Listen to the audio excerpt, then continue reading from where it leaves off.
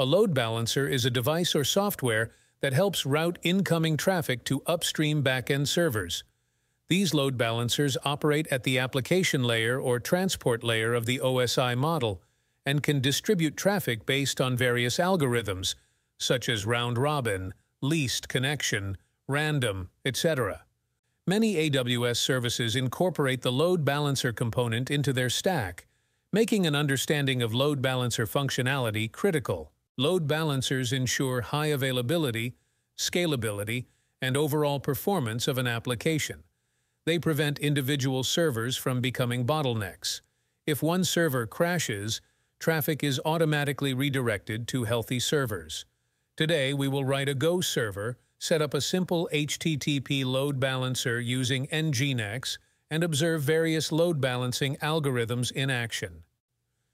Let's write a Go server using the Gorilla Mux HTTP router. First, we will import the HTTP and Gorilla Mux packages. Second, we will implement a route handler to serve incoming requests. Please note that there is a log statement inside the handler. Finally, we will create a Mux router inside the main function and attach the handler. In this case, we will start the server on port 8086.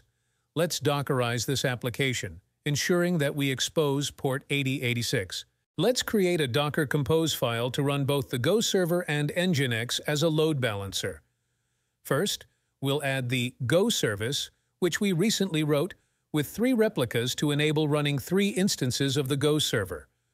We'll reference the backend network created at the bottom.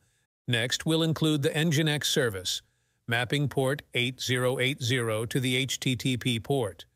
We'll also mount the Nginx configuration file as a volume. Finally, we'll add a dependency on the app service so that Nginx starts after the app service. As we know, Docker Compose automatically maps service names to the respective container IP addresses. In short, the service name becomes the host name for running containers. Let's configure the Nginx server as a load balancer.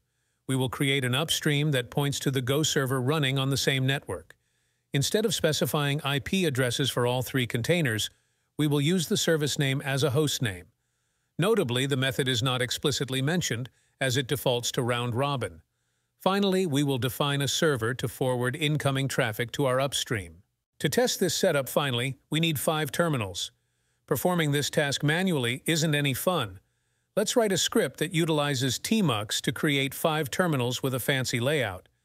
The first terminal is for the client, the second for the load balancer, and 3 terminals for our 3 back-end servers. This script not only creates the terminals, but also executes the correct commands in each one. We have a dedicated video on how tmux works. Please check it out on the end screen. Now let's run this script and observe our setup. On the left side, we have the client. In the middle, there's the load balancer, and on the right, we have 3 Go servers. Let's send the first request using curl.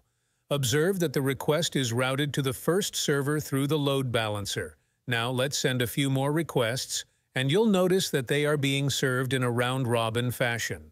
Let's stop the servers and close these windows. Now, we will change the algorithm to random. After this change, we will execute our script and invoke the API. Here, we can observe that upon invoking the API, the request is served by a random server from our replicas. Let's hit it a few more times to see the results. We can notice that the server is randomly selected and the request is being served. Let's stop the servers once again and close the windows.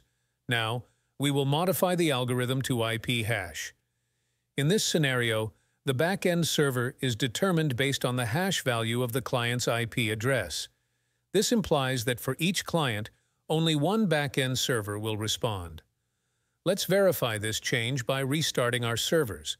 Here, we will invoke the API. We can observe that the request was handled by this server. Now, if we execute it multiple times, only this server should respond. There are 2 other important methods of load balancing. First, least connection. The request is forwarded to the server with the minimum number of connections. Second, least time. The request is forwarded to the server with the lowest average latency and the lowest number of active connections. Since our servers are running on local host and are very lightweight, it is hard to demonstrate these 2 methods. However, typically, it is a matter of just changing the method name inside the Nginx configuration file.